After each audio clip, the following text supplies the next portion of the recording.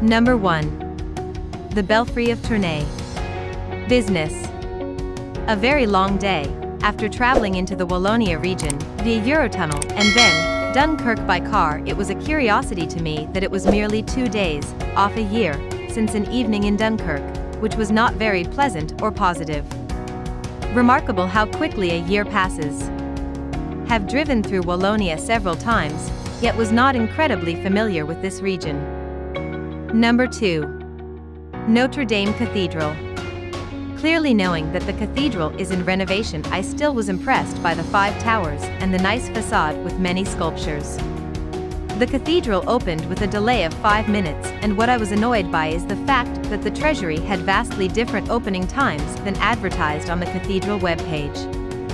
Number 3. Musée d'Histoire Naturelle et Vivarium.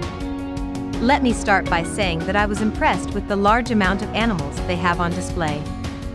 From sea creatures, to marsupials, lions and bears, birds and simians, the museum had a lot. I have never seen so many dissected animals, and I really appreciated the effort. Number 4. Musée du Folklore, Folklore Museum. This is a great place for those who love visuals of local historical progressions. Clothing, textiles, tools and professional equipment from a generous cross-section of society are represented here. You can really appreciate how people in the area lived in comparison to how they live now, and how the world in general has changed. Number 5. Museum of Fine Arts. We went to Tournai mainly for a family visit, but decided to take in this museum.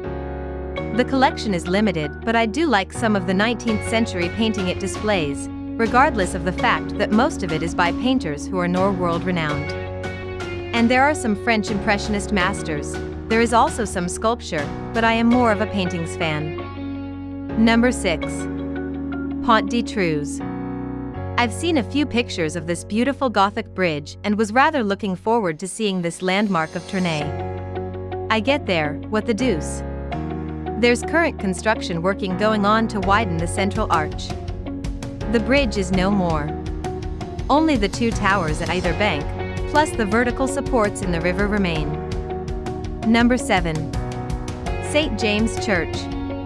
Église Saint-Jacques de Tournai, or St. James Church, is a historically important church in Wallonia that was part of the pilgrimage routes of Santiago de Compostela.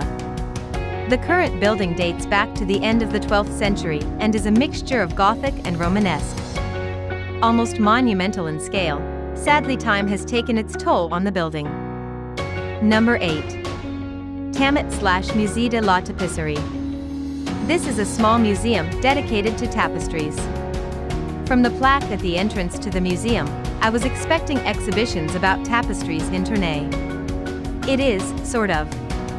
The museum exhibits a mixture of ancient and contemporary tapestries, plus some contemporary art. Number 9. Central Square. The Central Square in Tournai. It's kind of like a typical European public square with many restaurants, cafes and civic buildings around the square. It part public square and part giant car park as well. Some important buildings like the Cloth Hall, Belfry of Tournai and St. Quentin's Church are all around the square. Number 10. La Halle aux Straps. La Halle aux Straps, or the Cloth Hall, is a public building on the Grand Place of Tournai that used to be the cloth trading building of the city. The building is a nice mix of Renaissance and Baroque. Inside, the building houses a public exhibition space, although when I tried to enter the building, I was told it was shut. Hope you like this video. For more videos, please subscribe to our channel.